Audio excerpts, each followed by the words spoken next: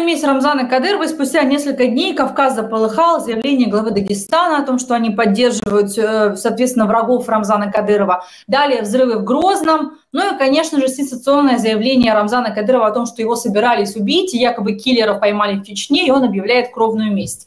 Все ли это игра ФСБ на самом деле по заказу Путина или начало фрагментации России? Обсудим это с известным журналистом Алеси Бацман. Алеся, приветствую тебя. Даша, здравствуй, рада тебя видеть.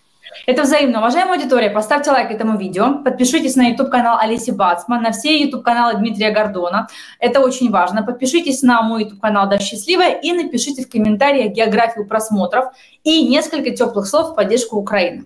Алеся, вот я перед тобой пообщалась с Ахмедом Халидовичем Закаевым, он абсолютно уверен в том, что это все делает ФСБ, стравливая между друг другом людей, таким образом показывая, вот, что происходит неуправляемый хаос. Если Путин не будет оставаться у власти, то тогда к власти придут такие, как Рамзан Кадыров и другие, начнется кровавая война, битва, фрагментация, поэтому Путин должен оставаться навсегда, чтобы Россия была, соответственно, вот в таком состоянии, в котором она есть. Считаешь ли ты, что это на самом деле спецоперация ФСБ или это действительно начало фрагментации России? Ты знаешь, я начну, наверное, с неожиданного архивного видео, которое вот недавно всплыло в информационном пространстве, и наши зрители после нашего с тобой эфира могут пойти и проверить мои слова и посмотреть, вот, в частности, в телеграм-канале Дмитрия Гордона мы его опубликовали вот буквально сегодня. А именно, 25 лет назад программа «Взгляд», молодой Путин, доботоксный период, худощавый, еще голодный, хотя уже прибарахлившийся и уже наворовавшийся, в студии у любимого, одного из самых известных и любимых журналистов миллионов людей. Наверное, все помнят тогда эту программу «Взгляд», которая реально была одной из самых популярных, да? Причем на несколько стран. Так вот, Любимов задает вопрос Путину. Он его спрашивает, так что же, Россия не хочет, чтобы Украина вступала в НАТО. Россия хочет забрать Крым у Украины. Россия, все эти газовые, сахарные войны. Что же от Украины хочет Россия? Вот это видео ты имеешь в виду? Да, вот собственно говоря, именно об этом видео речь. Тут еще сидит Пустовойсенко, тогдашний премьер-министр, видишь, рядом вот в студии, тогдашний премьер-министр Украины. И Путин на голубом глазу рассказывает о том, что, я процитирую это, он говорит о том, что, во-первых, мы не хотим забрать Крым, это абсолютная глупость. Если мы начнем что-нибудь забирать у кого-нибудь, то обязательно чего-нибудь у нас самих отнимут, или мы что-нибудь потеряем. Во всяком случае, мы начнем такой передел на пространствах бывшего Советского Союза, от которого не сможем оправиться никогда, говорит Путин. У нас на территории, продолжает он, Российской Федерации только 400 спорных территорий. 400. Я хочу, чтобы все об этом знали. Это, во-первых. А во-вторых, газ, сахар – это все-таки второе. Третье поле, на котором можно поспорить, но поспорить не более того. Главной проблемой, на мой взгляд, является тяжелое имперское наследие России. Вот почему-то все считают, что Россия осталась империей, а Россия... и относится к ней как к империи, а Россия давно уже не империя, это давно уже не так. И вот в этом же кроется, понимаешь, главная проблема, главный цимис всего этого. Потому что получается, что 25 лет назад военный преступник Путин рассказал, чем же закончится война, которую он начал против Украины. А закончится она, неминуемо закончится она фрагментацией России, распадом России, у которой, как правильно еще тогда заметил Путин, 400, ты можешь себе представить вообще, 400 спорных территорий, то есть о чем это идет, о чем идет речь вот для наших зрителей, да, давай порассуждаем и проанализируем. Речь идет о том, что, ну, Россия, во-первых, Россия, друзья, вот если вы, мы же забываем об этом, как бы, да, вот у меня в детской, в игровой комнате, где дети, у них висит карта на всю стену, карта мира, политическая карта мира. И вот, ну, они очень любят, там, они столицы все изучают, они смотрят, кто же где находится, кто какие страны где находятся. И вот когда ты смотришь на эту карту, то так наявно, так наглядно оказывается, потому что мы как-то об этом чуть забываем, что Россия по территории – это самая большая страна мира. То есть у них больше всего земли, у них больше всего территории, которую бери не хочу, строй, возводи небоскребы, обустраивай, делай там чудо техники, делай жизнь своих граждан сказкой. Тем более Россия – это самая богатая по природным ископаемым, то есть самое богатое слово, да, подчеркиваю, страна, богатство которой, ну, по идее, должно использоваться для богатства и благополучия граждан. Ты представляешь, что на этой территории можно построить? А они, не построив ничего, они, являясь одной из самых отсталых стран, где, ну, слушай, это мне еще Юрий Дудь рассказывал, говорит, представляешь, мы посчитали, что, сколько же он тогда сказал, 75 или 80% всех школьных туалетов, то есть всех школ в России, не имеют оборудованных внутри туалетов в школах. То есть все эти удобства на улице до сих пор. Причем не имеет значения где. Или в европейской части России, или вот там, где на лету птицы замерзают, в Сибири. То есть там тоже школьники выходят по нужде, до сих пор выходят в деревянные обосранные бараки, понимаешь? При там 30-градусном морозе.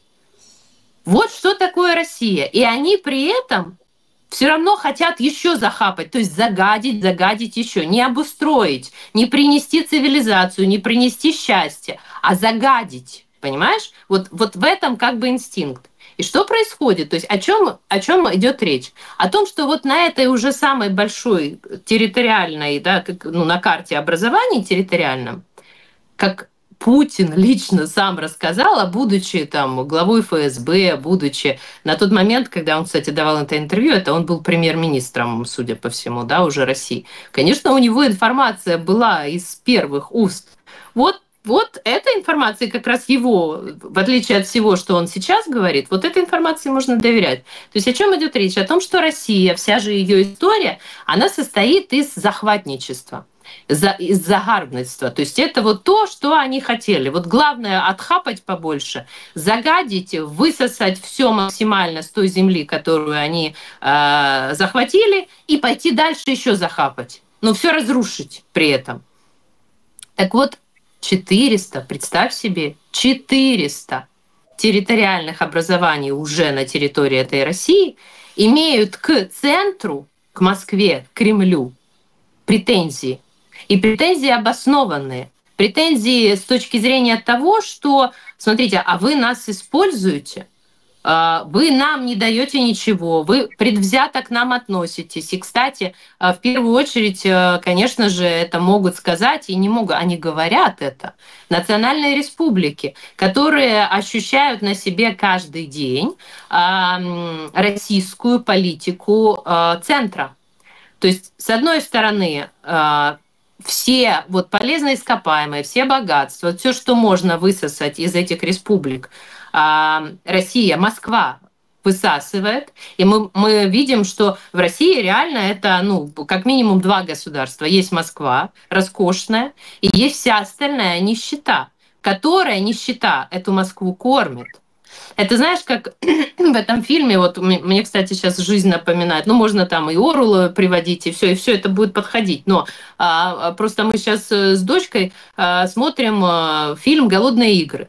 И вот там в этом фильме такая же история. Я думаю, что люди, ну, те, кто смотрели, это очень известный фильм, он, то есть там из нескольких, это не сериал, это фильм, из нескольких фильмов он состоит, но там такая же концепция, там такая же, то есть ничего не меняется. Есть вот главный центр, который ничего не производит, который паразитирует и утопает в роскоши, в разврате, и живет он только за счет порабощения остальных регионов, которые при этом являются добытчиком финансового ресурса. Но они живут в нищете, в рабстве, в страхе, в постоянных репрессиях, в тюрьмах, в унижении.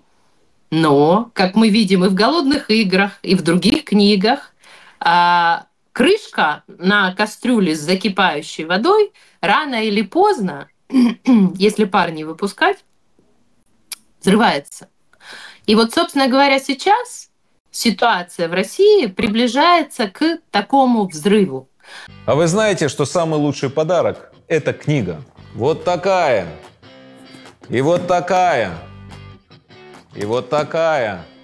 И еще много-много разных моих книг с дарственной надписью. Все их можно приобрести в фирменном магазине моего мерча «Гордон Шоп». А еще там можно приобрести и вот такой кофе, и вот такую подушку, и еще много-много чего. Благодаря вам, покупатели фирменного магазина моего мерча «Гордон Шоп», я уже отправил нашим бойцам на передовую 170 дронов. Давайте отправим еще. Приходите в интернет-магазин «Гордон Шоп». Помогаем фронту.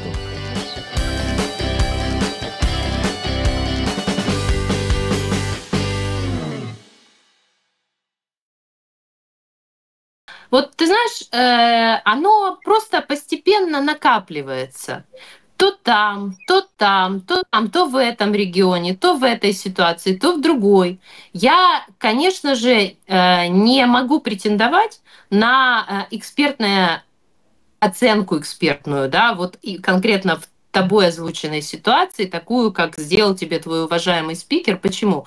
Потому что, он как раз знает, у него есть инсайды, то есть он в этой тематике, это его жизнь. И тут я думаю, что мы можем на него ориентироваться и ему доверять.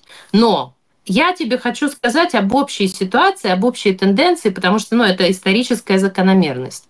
Независимо от этой ситуации, мы видим, сколько уже происходит историй, которые нам говорят о том, что в России происходят как раз вот такие процессы, которые запускают то, что и спрогнозировал Путин. Потому что, вторгшись в Украину, отобрав Крым, аннексировав, сейчас развязав такую войну, он открыл ящик Пандоры.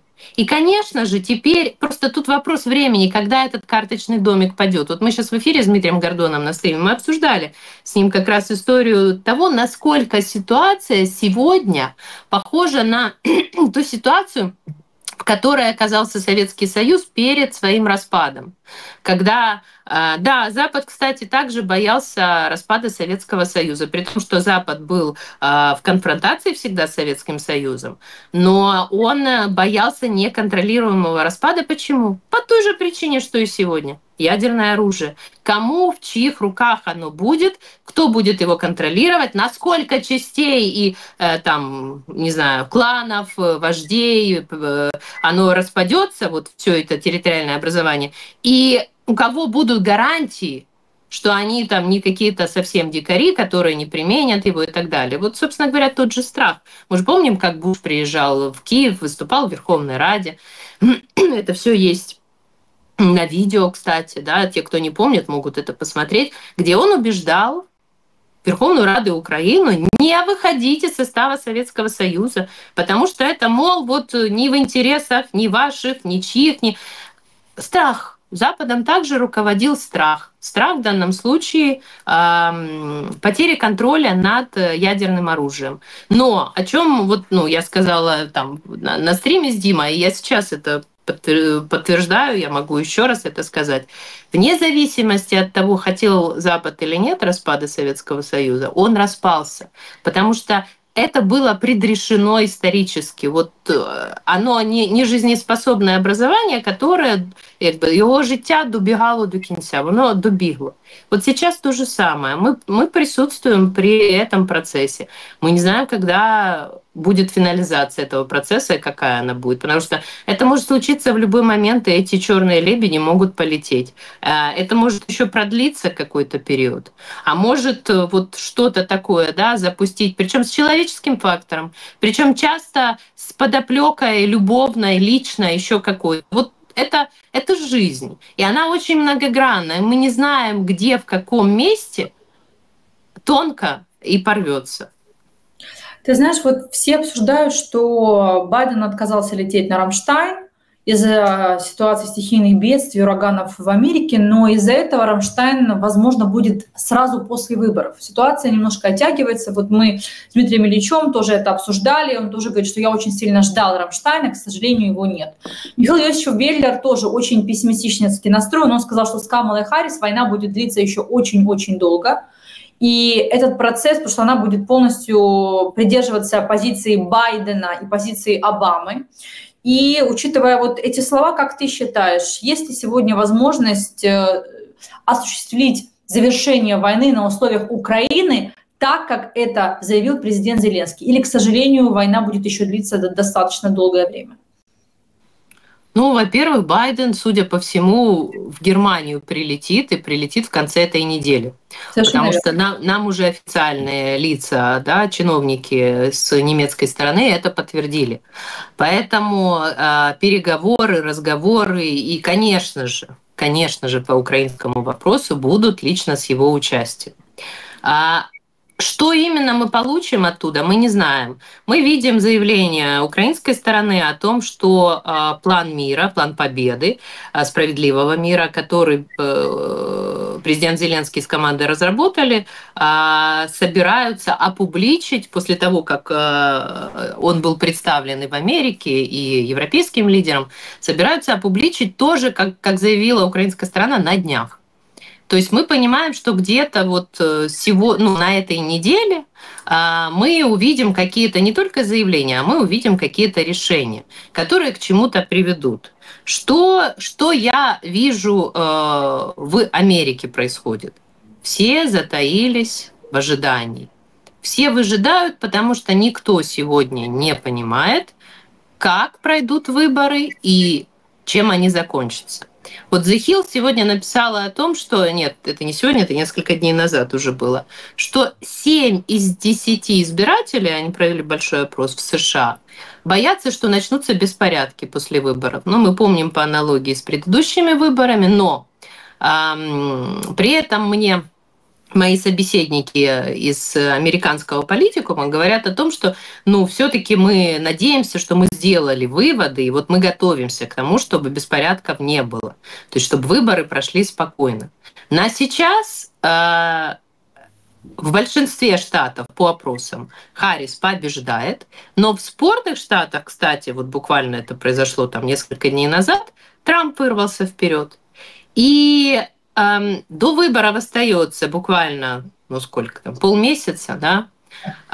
В принципе, смотри, за эти 2 недели может произойти любое событие. Вот, это же как, опять же, да, вот это и человеческий фактор, это и случай, это и вот точка бифуркации в истории. Например, мы же помним, каким было крушение малазийского Боинга, да, в российско-украинской войне, когда Россия руками сепаратистов, Кремль, сбила гражданский европейский борт. И после этого план вторжения России и захвата половины Украины фактически, потому что мы же эти планы, потом они публиковали. То есть у них были готовы уже планы вторжения полностью, не просто там на часть Донбасса. Они хотели идти вперед и забирать все по Киев.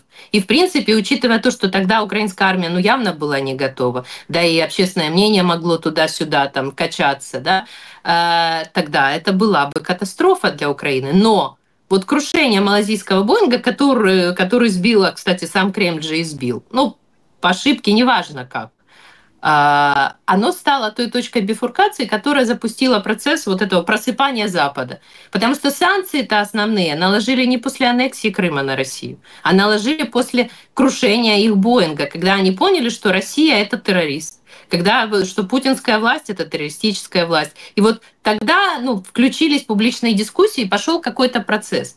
Вот, казалось бы, никто не ожидал, а оно случилось. Да, трагедия, но она запустила какие-то процессы. Так вот, здесь то же самое. Мы не знаем, что произойдет за эти несколько дней. И мы понимаем, что мы ничего не понимаем. Потому что, смотри, с одной стороны, вот Трамп, казалось бы, вроде больше определенности с точки зрения того, что он, прям для него он сделал украинский вопрос, украинскую войну России против Украины, одним из главных ключевых моментов своей предвыборной кампании. Поэтому мы понимаем, что раз такая история, вот он этим вопросом точно, если он вдруг становится президентом, будет заниматься им мгновенно. Но он столько раз это пообещал, что он за 24 часа закончит. Причем не в январе, когда будет инаугурация, а как только его изберут. То есть, условно говоря, 6 ноября там становится известно, и он начинает этим заниматься. Что он делает? Он звонит Путину, он звонит Зеленскому. Но опять же, то есть вроде определенность, но какая определенность? То есть это ужасный конец или ужас без конца? Что из этого всего получится?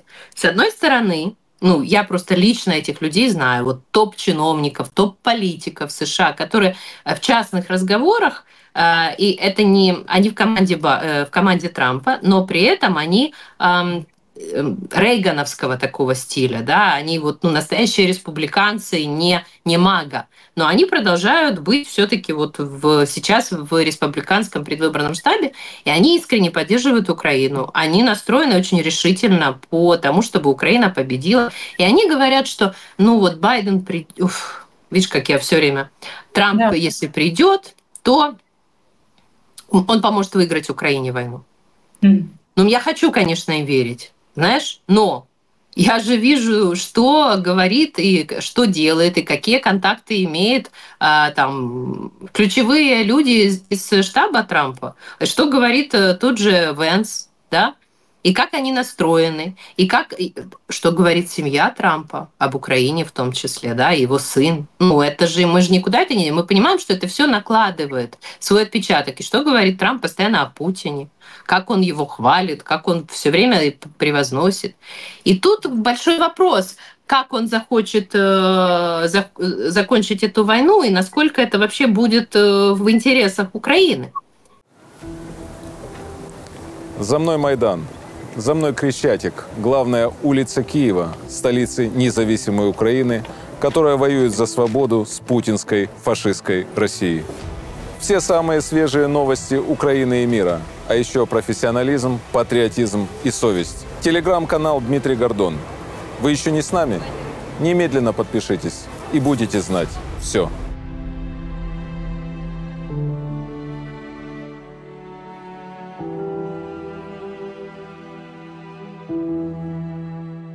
Понимаешь, плюс есть еще один фактор. Фактор непредсказуемости самого Трампа, потому что сама даже команда, она говорит, теоретически так. Но мы же не знаем, с какой ноги он в какое утро встанет, и с кем он будет чай или кофе до этого пить, и кто его как настроит, и кто его как раздраконит. Не знаем. А он человек импульсивный. По Харрис тоже неопределенность, потому что о чем идет речь, если мы говорим о Харрис? Для нее тема Украины явно не на первом плане в ее политике и в ее, в принципе, в ее мире, да, политическом и управленческом. Она занимается абсолютно внутренними американскими вопросами. Да, у нее есть в команде люди, это не может не радовать, которые понимают, что такое Россия, какое это зло, и что Украина должна победить, поддерживают. Но насколько она будет их слушать, насколько их голос будет громким для нее, и не превратится ли это в действительно такую жвачку вечную, да, когда мы помогаем, но мы помогаем по чайной ложке, и при этом происходит что? Истощение Украины в первую очередь. Да, истощение России, но Украина меньше, у нас меньше ресурсов. В конце концов, наш главный ресурс – это люди. Это самый бесценный ресурс, который у нас есть. Конечно, я хочу верить, что Харрис, придя к власти, будет более решительно в поддержке Украины, чем Байден. Более решительно. Потому что, во-первых, у нее там молодая энергия, во-вторых, у нее молодая команда, которая, вот как я уже сказала, тот же Гордон, ее сейчас советник по нацбезопасности, который может занять место Салливана, который очень хорошо понимает, кто такой Путин, который говорит о том, что Россия должна проиграть. Но мы действительно не знаем, что будет происходить. А на США смотрит весь мир. Дальше мы видим, вот буквально на днях, вчера, по-моему, было заявление министра иностранных дел Финляндии, которая сказала о том, что да, вот от войны в мире очень большая усталость, вот реальная усталость, и она нарастает, и вот сейчас все ищут способы, как завершить войну. Ну так рецепт известен, как завершить войну. Просто помогите Украине, дайте все, что необходимо, не растягивая на годы, не обсуждая, а дайте все сразу, потому что это война. В войне нужно сразу, чтобы ее можно было выиграть. Смотри, я очень верю в то, что мы не проиграем, в то, что все сложится для нас так, как должно быть. Будет ли это в этом году? Я, конечно же, не могу сказать, как не может ни один сказать человек. Я тебе более того скажу. Я думаю, что если ты спросишь вообще президентов, вот сейчас перед тобой сидят президенты разных стран. Байден, Трамп пусть кандидат, пусть Харрис кандидат, президент Зеленский, Шольц, Макрон, да кто угодно, даже военный преступник Путин. Вот никто из них не знает, когда закончится война и как. Потому что вот прямо сейчас на наших глазах каждую секунду происходит сложнейший процесс по поиску различных вариантов. И весь мир, вот в этом правда, в чем усталость проявляется, в том, что весь мир ищет эти варианты, возможности, выходы. И президент Зеленский, кстати, каждый день работает в этом направлении, потому что он постоянно пытается всех убедить, заставить, помогать и открыть глаза на то, что это же в ваших интересах нам помогать. Но главное, кто вообще как аргумент выступает, главный аргумент для Запада, конечно же, это наши воины. Это то, что происходит на фронте. Потому что вот на фоне их успехов, на фоне их героизма, на фоне их побед политикам намного легче разговаривать. И вот в этом сейчас, так как ситуация сложная, на фронте ситуация сложная, на многих участках она сложная.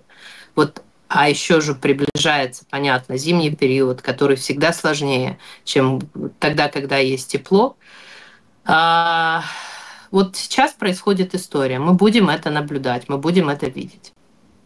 Не могу тебя не спросить. Мы слышали о том, что президент Зеленский постоянно артикулирует второй саммит мира к концу этого года или, может быть, в начале следующего, мы опять же не знаем, но последнее сообщение Зеленского это было, что второй саммит мира будет в ноябре. Даты пока не озвучены. Как ты считаешь, будет ли там присутствовать Россия и в каком виде? Небензя, Лавров. Кто вообще сможет прилететь, не знаю, в Саудовскую Аравию, в Стамбул или в Швейцарию, где может проходить второй саммит мира, именно делегация от Российской Федерации? Вот это хороший вопрос, и я его задавала тоже очень многим моим спикерам, в том числе, кстати, представителям из США, в том числе спикеру Госдепа США, когда делала с ним интервью. Потому что, во-первых, по поводу того, когда будет саммит мира. В ноябре, в декабре или в следующем году мы видим, что озвучиваются разные даты. О чем это говорит? Это говорит о том, что сейчас идет интенсивнейший процесс договоров, переговоров и поиска того, на чем можно всех склеить, все страны. Теперь по поводу представителей от России. Ну, я себе не могу представить, чтобы Путин, как военный преступник, главный сегодня военный преступник, сел, даже прилетел в страну, на которую не распространяется действие международного права, он спокойно себе взял, прилетел, понимая, что его не арестуют, ордер МКС не действует.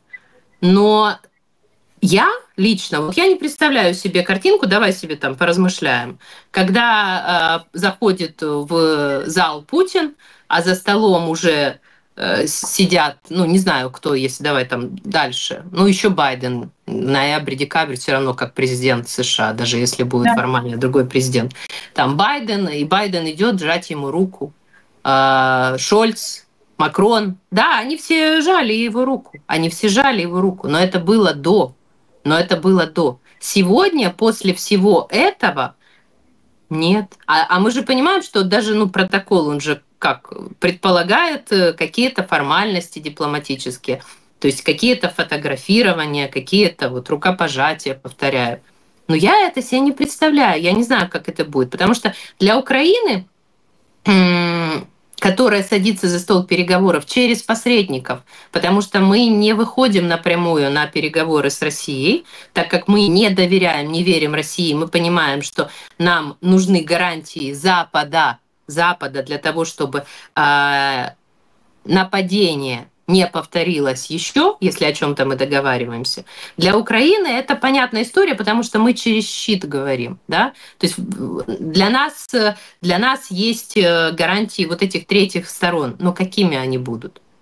Я вижу эти гарантии единственно теми, которые не будут нарушаться Россией, только во вступлении в НАТО. И об этом тоже мы же видим, как интенсивно сейчас начали говорить, как интенсивно начали поднимать этот вопрос, причем лидеры некоторых стран. То есть я тебе хочу сказать, что многие страны, члены НАТО, дозрели до понимания того, что Украину нужно принимать в НАТО прямо сейчас. Прямо сейчас. Но остаются, мы же понимаем, как работает, да, структура НАТО, как работает и главный офис. Если один кто-то будет против, то мы не сможем быть в НАТО. То есть очень сложный, очень многогранный процесс, понимаешь? И он сейчас... вот то, что касается, кого бы Путин, ну, если он сам там, да, не участвует, кого бы он мог послать для того, чтобы он представлял, как делегат представлял Россию? Кому он доверяет, во-первых. Во-вторых, кого Запад одобрит, да, и сможет принять за этим столом.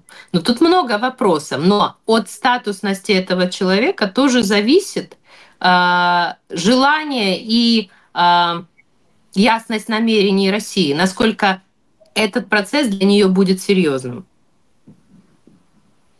И финализируя, хотела бы задать тебе последний вопрос. Те материалы, которые сделали Financial Times, потом такой же материал вышел в немецких изданиях, американских, о том, что администрация президента Зеленского вела переговоры с европейскими партнерами нашими, с партнерами по НАТО, о том, что Украина быстро вступает в Европейский Союз и в НАТО, но вопрос оккупированных Россией территорий остается дипломатическим вопросом, который решается со временем. Как ты относишься к этим медиа, которые выдали этот материал?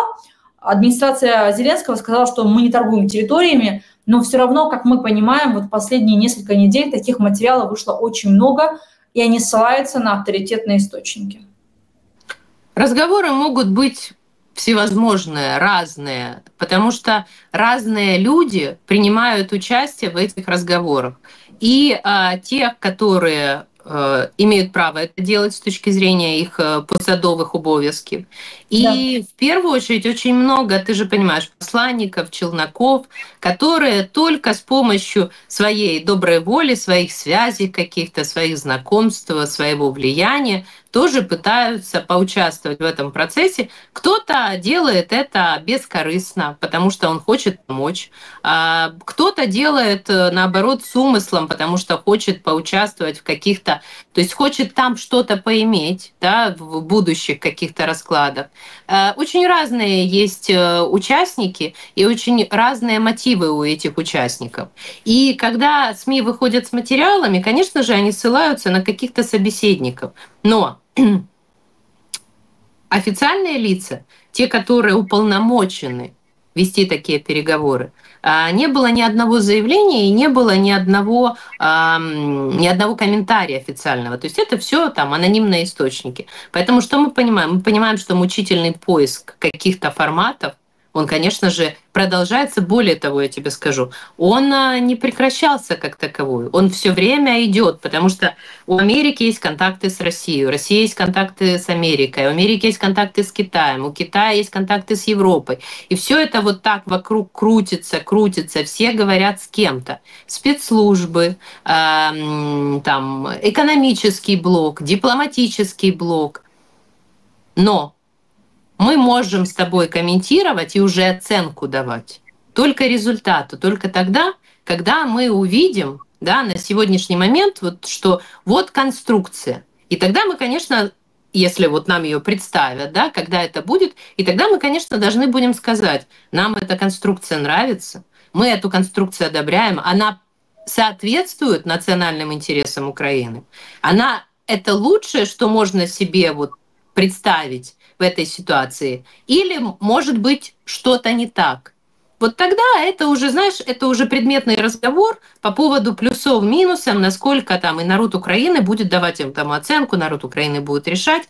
Пока же это все может быть и правда, а может быть сотрясение воздуха, плюс российские ИПСО, которые они так любят через, знаешь, там, сколько раз Россия через какие-то источники запускала в западные издания, причем западные журналисты абсолютно откровенно хотели помочь, работали по журналистским стандартам, но у России много денег и много ресурсов, и очень часто она через своих каких-то людей, она просто сумела вкладывать ту информацию, которая была выгодна ей, для того, чтобы отводить внимание на негодный объект, на негодные темы.